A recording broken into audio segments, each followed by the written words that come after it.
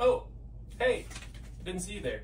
Was super busy reading through all these letters that we received from our customers over the past few weeks.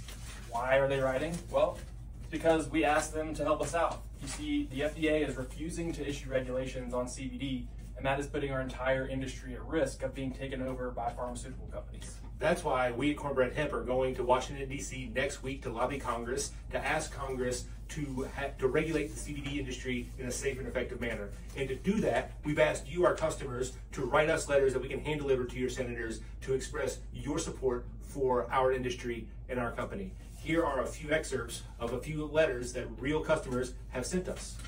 Here's a letter from Elise in upstate New York. She writes, "Please do not let Big Pharma threaten the existence of smaller, excellent companies who take pride in their product, such as Cornbread Hemp, the CBD I use."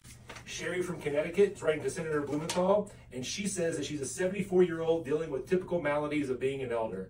And she's found full spectrum CBD products have been helpful, and she wants Senator Blumenthal to know that the U.S. Congress should regulate CBD. We've got exactly 1 week for you to get a letter in. We will personally deliver it to your senator in D.C. to help regulate CBD as a health and wellness supplement so that regular people can continue to participate in this business and this opportunity and not take it away and give it to pharmaceutical companies. Thanks, y'all. Bye.